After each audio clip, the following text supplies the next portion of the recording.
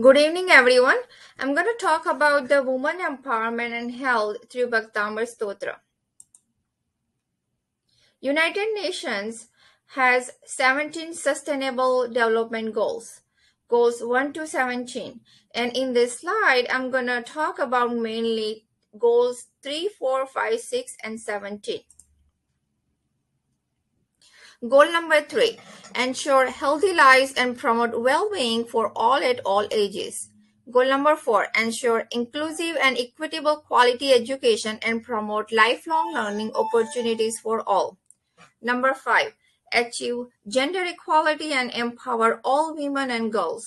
Number 6, ensure availability and sustainable management of water and sanitization for all. Number 17, strengthen the means of implementation and revitalize the global partnership for sustainable development. Genesis of Bhaktamar, understanding the Bhaktamar, 48 shlokas and their meaning, pronunciation of shlokas, specific shlokas for treatment of cancer, process of chanting the shlokas, process of meditating on the shlokas, prerequisite of the process, nuances of how frequencies work on cellular and DNA levels to heal disorders, and the results with Bhaktamar. Power of Bhaktamar Stotra. Bhaktamar is a very powerful tool of Jainism. It has solutions to all problems faced by human beings, if chanted methodically and with full belief.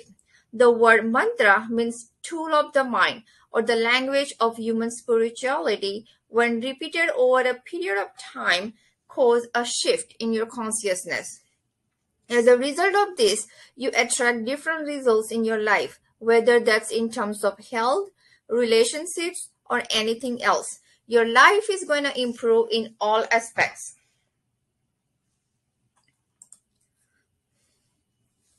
Ensure healthy lives and promote well-being for all at all ages. So right now, I'm going to play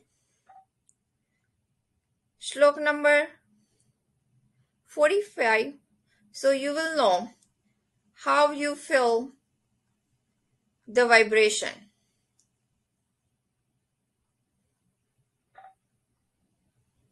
Okay, here you go. Shlok number 45.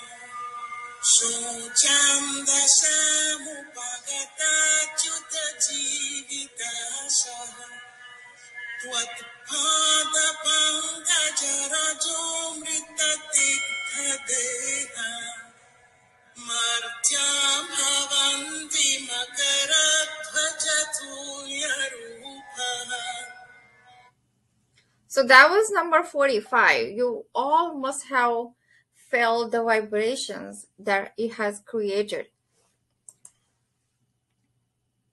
Bhaktamar Stotra has 48 verses. When chanted with faith and devotion, it cures all diseases including cancer, eye disease, spinal cord issues, stomach, kidney disease, headaches, etc. Goal number 4, ensure inclusive and equitable quality education and promote lifelong learning opportunities for all. So the study was done and the students were enrolled through Swardhara and Pranayam for 21 days. So hypothesis, chanting 6 sloka of Bhaktamar will improve the IQ of the students. Swardhara Pranayam will improve the academic performance and emotional capacity of the students. Procedure.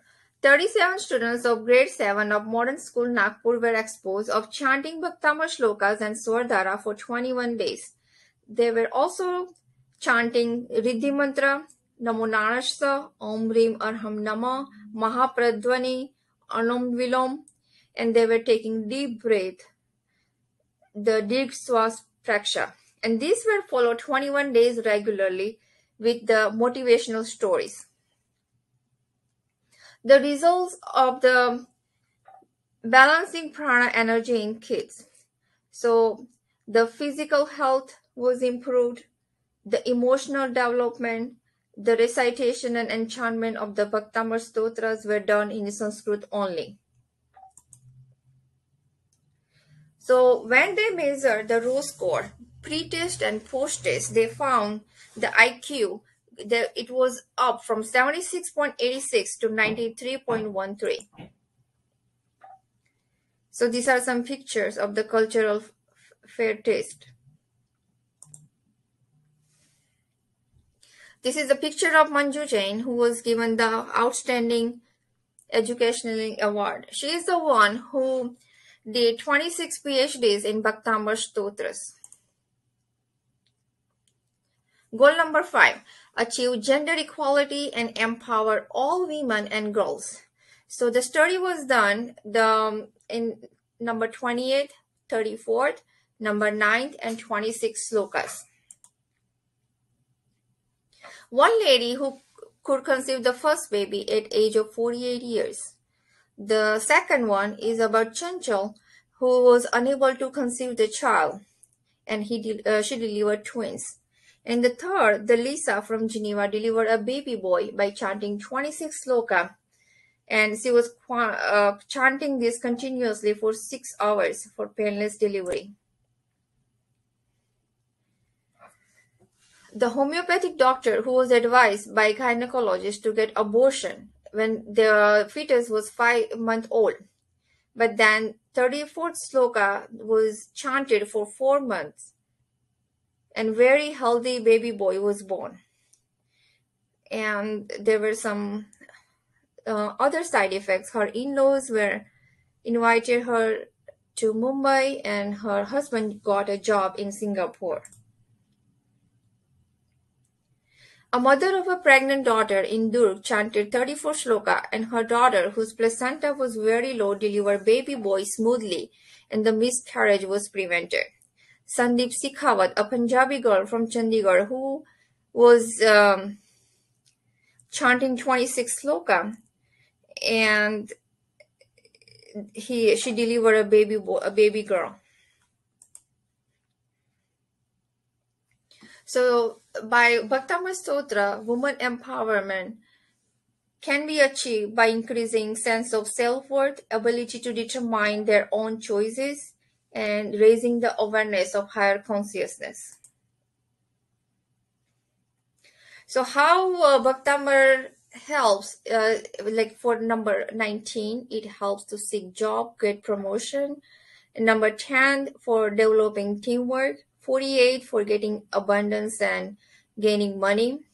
By number 12, the woman's viewpoint can be accepted. And number 20, which helps them to conceive a boy.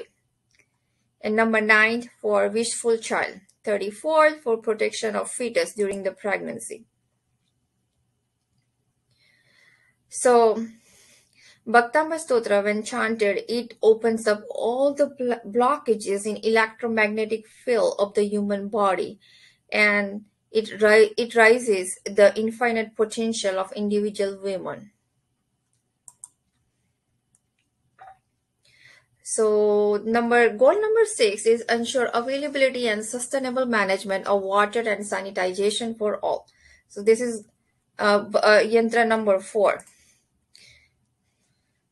So shlok number 11, it turns salty water to sweet water, and shlok number 4, it removes the phobia of water and dangerous animals. So in combination, these two helps to get more drinkable water.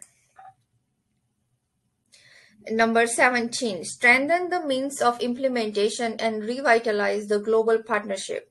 So shlok 38 to 47 overall helps for this. These are some pictures that Dr. Manju Jain is a Global Peace Ambassador, done 26 PhDs. Thank you.